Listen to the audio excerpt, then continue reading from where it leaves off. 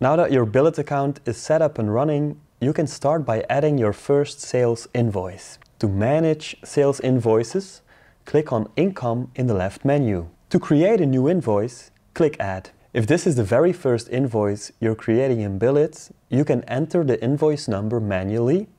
For future invoices, Billit will automatically assign invoice numbers based on the existing numbering. For this reason, we recommend starting with the book year, followed by the actual invoice number. You can change the next invoice number in settings before creating the next invoice. Next, you can add a customer to the invoice. If you don't have any customers in Billit yet, you can create your first customer by clicking Create New Customer. If you have already added customers to Billit, simply type the name of the customer and select them from the drop-down. If you have already added customers but would like to create a new one, you can do so by clicking Create New Customer at the bottom of the drop-down. Continue creating your invoice by checking the date, due date, and delivery date if applicable. By default, the date will be set to today, and the due date will be set based on the payment period configured in the customer file. However, it's possible to change both dates manually. Additionally, you have the option to fill the About, Reference or PO number fields and assign the invoice to a project in case you're using projects in Billit. Make sure you have selected the right currency and VAT specification. Selecting the appropriate specification, for example, co-contractor, will ensure the necessary legal info will be added to the invoice. Through settings, you can also add the information for renovations with 6% VAT or activate financial discount. For certain integrations with accounting software,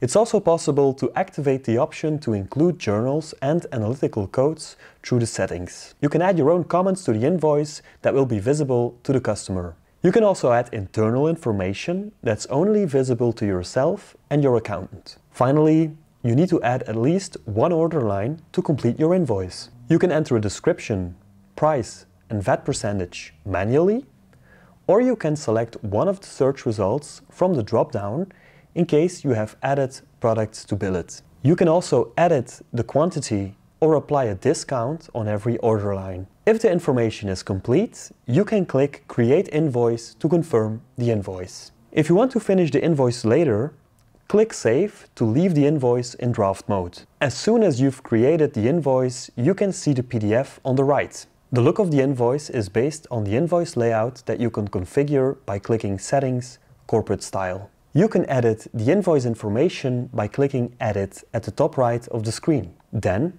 you can click Create Invoice again to regenerate the invoice. You might also want to do this after editing the invoice layout or adding information to the My Company screen, such as your logo or website. If your invoice is complete, the draft status will change to be sent. Billit will also generate a structured remittance for bank transfers, ensuring that payments can automatically be linked to the invoice. You can now send this invoice to your customer from Billit by clicking the Send button. After you click the Send button, different options will be available depending on the customer. If you want to send to a professional customer that's registered to the PayPal network, the green Send via PayPal button will be available. We recommend using PayPal as it's the safest way to send your invoice. You can also send invoices by email as long as you have entered at least one email address in the customer details. Make sure to verify your company's email address by clicking the button in the verification email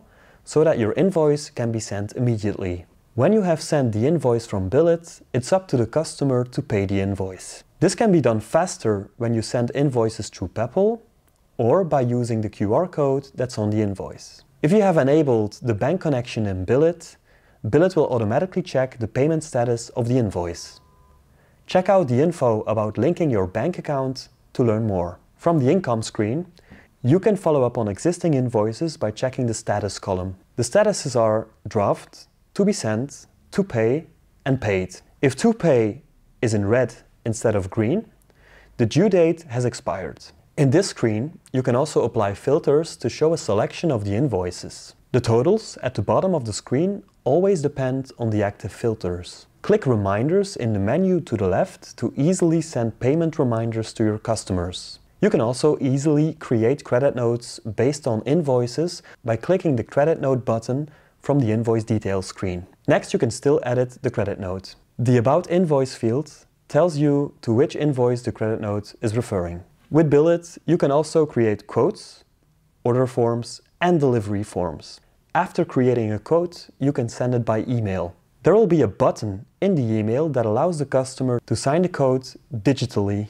After that, you can easily convert an approved invoice to an invoice by clicking the Create Invoice button from the quote details screen. You can also edit the invoice before finalizing it. There are other ways of adding sales invoices if you don't want to create them from Billit. You can import existing sales invoices using fast input, and there's lots of integrations that automatically sync sales invoices from external software like web shops or CRM systems. Check out the info about importing existing invoices to Billit to learn more.